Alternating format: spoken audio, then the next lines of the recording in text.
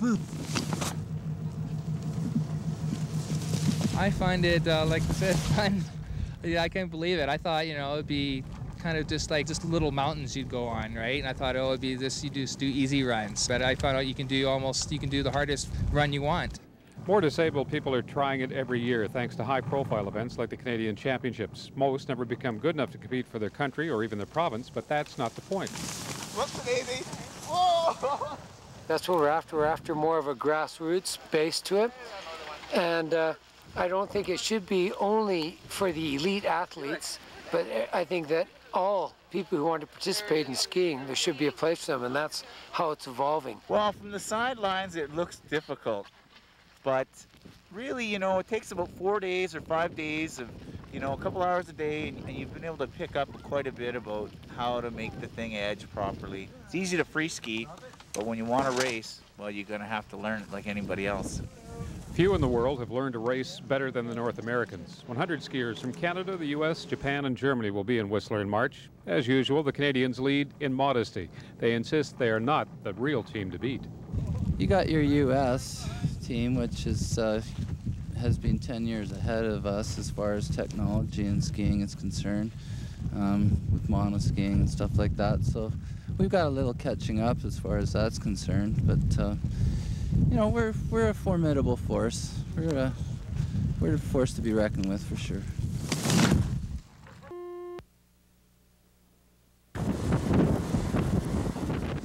I like to ride my bike. I do it all the time anyway.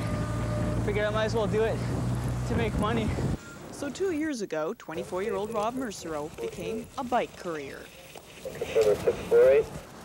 I'm as fast as anybody is on the street as far as I know. But from time to time, people have questions for him. They see it and they ask if it's a cast. I just tell them no, it's a prosthetic. And if they want to ask another question like, oh, when did that happen? Oh, when I was 3 and a half. Or how did that happen? No, it was a lawnmower. My original amputation was here from a lawnmower. And when I was 7, I had it amputated through here. It's called a Symes amputation. It's right through the ankle. I don't consider myself having a disability. I just consider myself having something different to offer, and I can do the job just as good as anybody else, so why not do it? Hey, Karen. Hi. They're filming me behind here. Oh, I heard about it. Mercereau is sometimes surprised by the attention he gets. He races bikes competitively. He takes on so-called able-bodied athletes and wins. For him, it's never been an issue, and it's never been an issue for his boss either. You don't usually think to ask people whether they have both legs when they're applying for bicycle courier. Hi. He started work, I only found out months after the fact that he was operating on one, but it's never been a factor. So, you judge a guy on his performance, not any other aspect. Mercereau says he'll remain a bike courier for now. Yeah. Okay. Bye. But then again, the possibilities are limitless.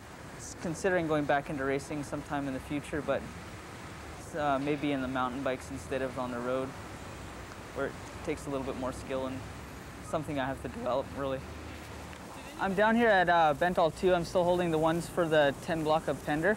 There's no limitations to anybody, as long as they have an imagination and a will. Kelly McClugan, CBC News, Vancouver.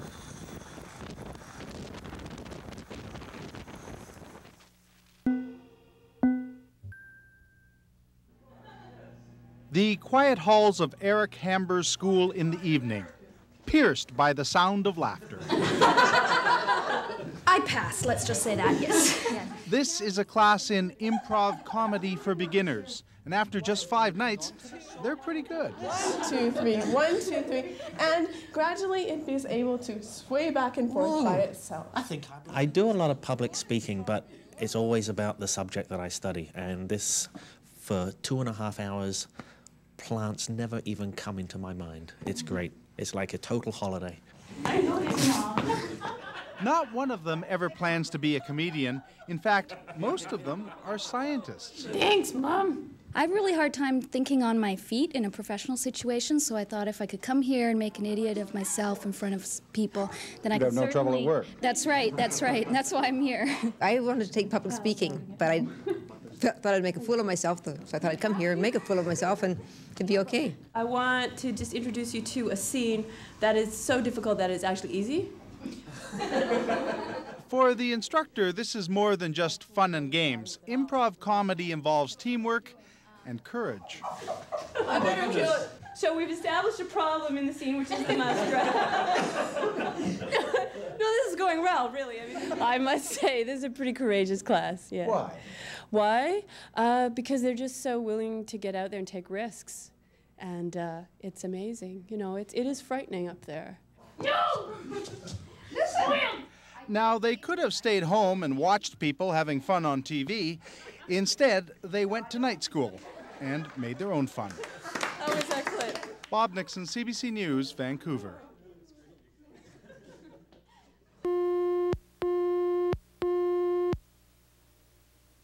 Okay. This is the front here. Right like that. Perfect. It starts with a funny vest that has colored flashing lights. You guys look quite fetching in those outfits, you know. It's the black. Rather attractive. Yeah. They're very nice. It's not bad. Then there's a gun-like thing that shoots real laser beams. What does that mean? You go from an airlock That means we're going in. into a really dark maze. This is the Dark Zone, a laser tag business that's just opened in Surrey. The idea is to zap your opponent. Oh, it's you! Oh, no! And not get zapped yourself. I just got hit. Just fire away. That's all there is to it.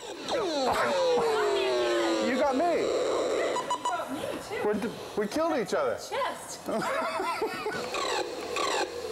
Lorianne O'Connor built the first Dark Zone in Winnipeg. She's now expanding across Canada.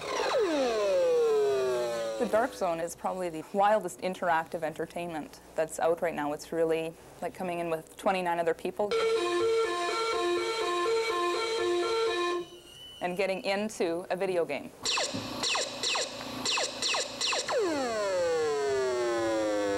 I'm damaged.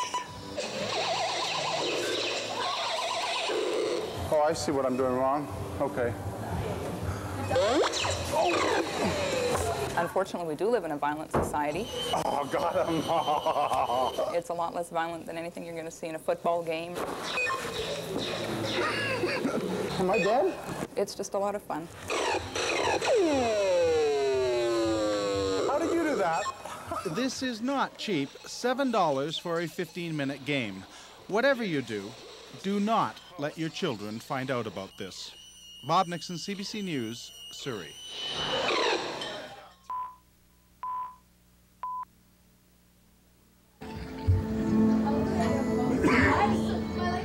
On this soap opera, they give it to you, you know, like in the daytime soaps, you have to watch it like for like a year to get, you know, here they just like, you watch it one night and you get what they would give you like in 2 or 3 months. It's dirty every time, there's a lot of good dirt going on, and it's always like everyone looks good, a lot of sex, everyone sleeps with everyone. It's just like university. I'm single and it fulfills all my fantasies and desires. He's gay. I don't know. Waste of a good male, that's for sure. He's hot. He's smoking hot. Smoking hot. How many people would you think are watching this show at home? Like, Oh, a jillion. You can't.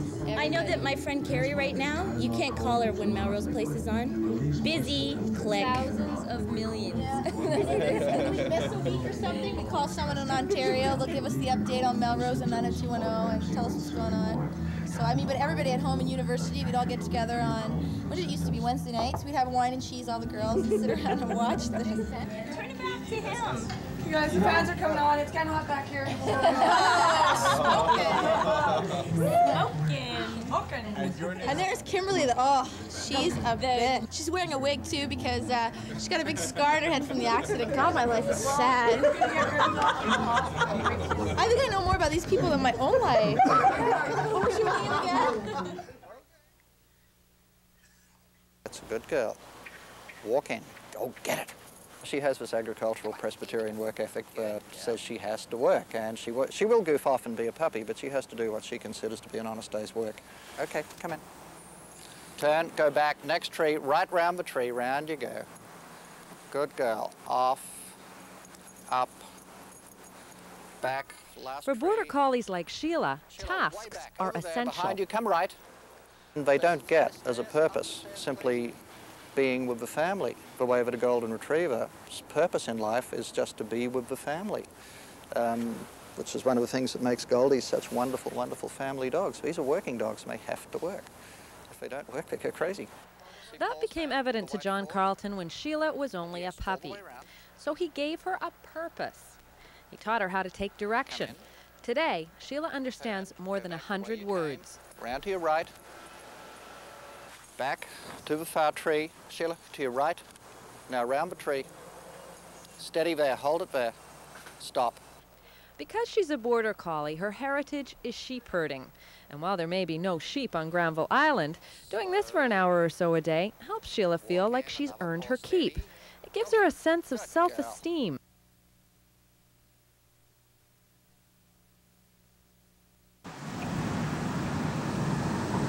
Animated windows are what Jamie Hilliard loves to create, so much so he's made it his business. But what provides a Christmas challenge this season is what he works on away from his day job. Underneath the plastic here we have quite a few different figures. This is a shepherd, and this is one of 2 angels. Nearly a dozen hand-carved figures line the walls of a workshop at home. They're pieces in a project designed by Hillier and his co-workers. Everything is being assembled right here on the screen. Actually, we're just working on the final positioning of the characters right now. In a couple of weeks, the characters will be positioned here on a platform on the sign in a life-size nativity scene 12 feet high and 16 feet long. It's a very big project, it is. It's a really big project. So, do we know? Is it the largest in Vancouver, BC, Canada? I have no idea. It's certainly the most laborious at this point. In the end, there will be 8 coats of paint, 2 of them gold leaf. By the time the project's finished, it will have taken nearly 150 hours of work. Hillier's time is donated. St. Paul's is a special place. They have given great care and taken great care of people that I've known and loved who've been patients there and have passed away there. We wanted to do something that would give back something to the community, and this project came up, and so here we are. The Nativity Project has been commissioned to commemorate the hospital's opening 100 years ago. It's a gift for the hospital, it's a gift for Hillier. His work usually lives for a season. This will live for a lifetime. Belle Puri, CBC News, Vancouver.